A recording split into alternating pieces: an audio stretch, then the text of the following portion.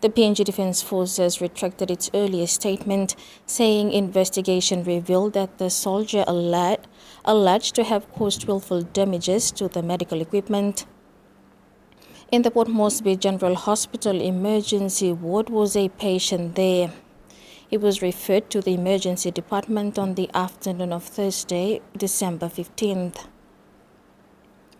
While they are awaiting a report from the hospital on circumstances surrounding the incident, hospital CEO Dr Paki Molumi said the incident occurred on the said date between 3:15 and 3:30 p.m. Dr Molumi said the soldier was brought to the A&E with head injuries. However, the hospital has yet to establish whether the damage to the medical monitor was deliberate or accidental. The matter was reported to police.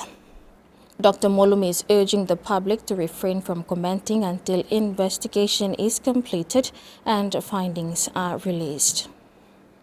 Thanks for watching TV1 News. Please like and subscribe, and don't forget to hit the notification bell to stay up to date with the latest news.